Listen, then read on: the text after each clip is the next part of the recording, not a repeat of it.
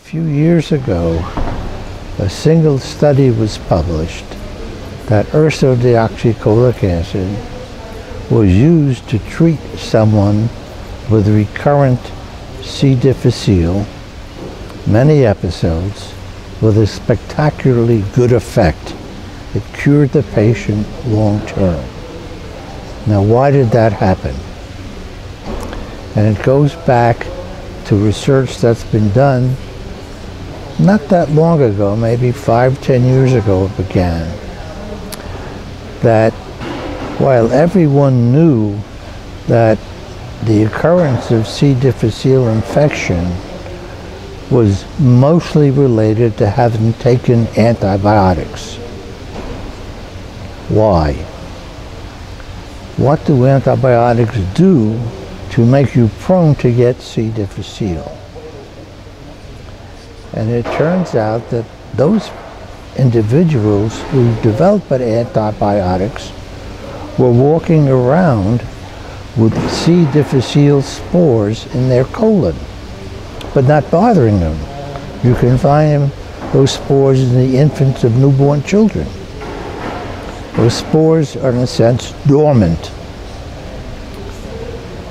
Why do they suddenly become activated? And what's developed is that normally the liver makes bile acids that are excreted in the bile and go into your intestine with every meal. And they're called primary bile acids because they're made in the liver. But as those bile acids normally go through your intestines, and particularly when it gets into your colon, where you have billions of bacteria, they're converted, they're metabolized to what are called secondary bile acids. And lo and behold, the secondary bile acids have the normal function of keeping those spores in the dormant state.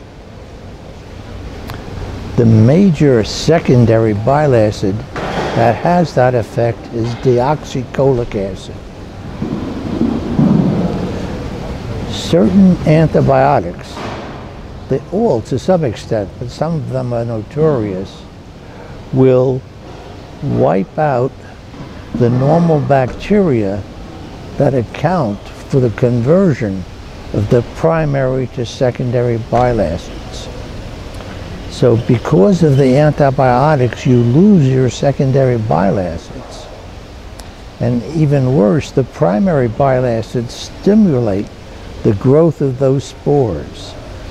So antibiotic-associated C. difficile occurs because you lose your normal gut microbiome that normally makes the secondary bile acids to keep them in a dormant state.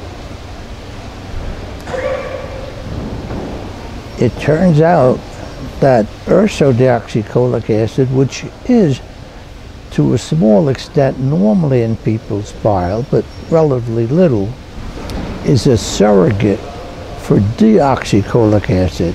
It has the same effect as keeping those spores dormant. So when I read that paper, it seemed to me this would be a great medication to extend its therapeutic benefits from the diseases for which it's already been used to the treatment of C. difficile. And I was looking for, in a sense, a catchword to communicate, and I came up with the name bridge. Now maybe bridge is there are better words, but by bridge I mean you start out with a normal gut microbiome. You take antibiotics which sort of create a valley. Your microbiome begins to disappear, and that's when the spores begin to activate. Eventually, your own microbiome, when you stop the antibiotics, will come back. But if in the interim you develop C. difficile, you have a problem. So the URSO will bridge you over from the normal microbiome you had before you took the antibiotics to the normal microbiome you should get back after you stop taking the antibiotics. And the urso acts as a bridge suppressing these spores so that you don't develop the inflammation. It was a single publication on a case study, and what's surprising is, and it's always been a surprise to me as long as I practice medicine, how long it takes for the word to get out. You can read something that you said, oh, instantly it should go viral, is the expression today. It's never gone viral. It will this year, I think, because now a 16-patient study has been published showing that Urso is 93.7% effective for just that purpose. And eventually, when the word gets out, when it goes viral, it's going to become an important medication for the management of these problems. I'm not talking about cure or prevention or throw everything else away. It's an adjunct to every form of therapy. If you want to use FMT, give Urso with it. If you want to use the new compounds that are developing, give Urso. All you want to achieve is the patient never gets another episode. So this is what you could call adjunctive therapy, and because of the high safety profile, the patient is at very little risk. In other words, with every medication, no matter what it is, you always have to speak with the patient and tell them what the risks are and tell them what the benefits are. And then the patient needs to decide if that benefit-risk ratio is worth taking. And with Urso, because the risk is so low, it doesn't have to be necessarily, it can only be 93% beneficial. That's pretty good. Let me add an addendum. So relatively few patients that have been treated that we can say overall how much is this going to impact the whole field. You have to treat thousands of patients before you can get reliable statistical data. But from a logical point of view, it should be effective if you have taken an antibiotic and lowered your microbiome, but you have enough of it left to come back, then it should be effective. If your microbiome is out and you need a new microbiome, then it's not going to work. Yes, I would predict, and this is very speculative, I would predict that if you look 10 years down the road, if your physician says, well, you have pneumonia and I have to give you clindamycin, which has a 30% chance of causing C. diff if you have those spores, he'll say, just to keep you from getting C. diff, I'm going to give you a course of Urso with the antibiotic to try and bridge you over.